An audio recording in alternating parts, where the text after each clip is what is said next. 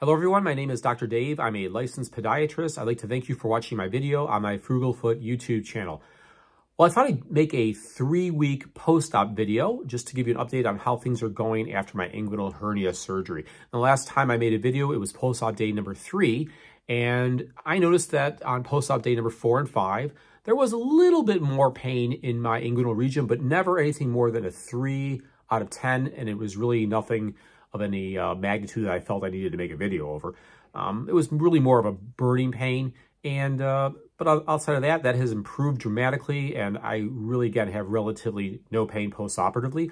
One thing I've noticed is that at this point now, I just feel like I have a 3-inch piece of PVC piping, maybe the size of my finger, right in my groin. It's hard to press down on, but I saw the PA for my 2-week post-op, the only post-op visit that I'll be getting, and she said that everything looked great and that I was healing up very, very well. I noticed about 2 days before that appointment that the swelling in the surgery area had really come down. I would say it was probably 30 to 40% better.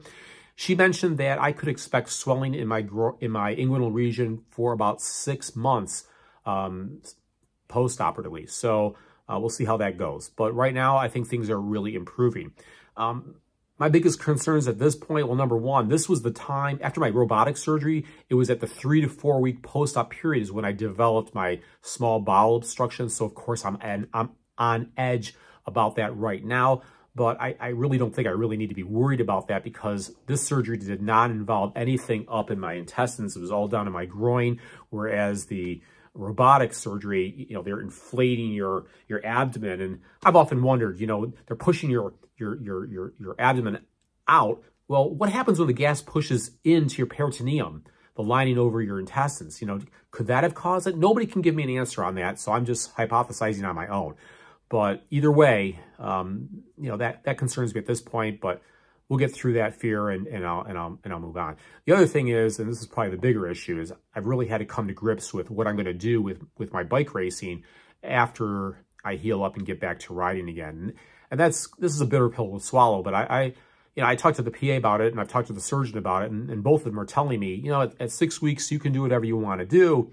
Well, that's what I was told last time. And, too many people have had hernia surgeries 4 or 5 times, and I want this to be the last time. I asked them, what is the lifespan of this surgery? And they said, my lifetime. Well, I plan on living a long time still, and I just can't believe that I'm going to go out and push hard gears like I have and not have this come back again.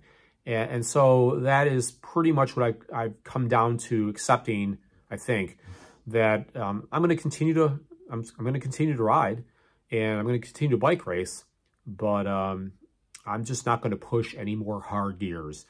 And that's going to mean that I'm not going to be racing as competitively, and that's just the way it's going to be because I just can't be doing this every single year. It's a major inconvenience, and it's just it's